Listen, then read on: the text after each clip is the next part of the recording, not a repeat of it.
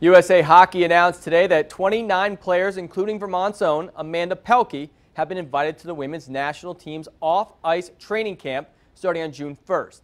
The camp in Colorado Springs primarily focuses on strength and conditioning, nutrition, and mental skills. Another former Catamount making headlines today as Kevin Miller signs an extension with the Boston Bruins. Miller receives a 4-year contract extension which will run through the seasons of 2019-2020.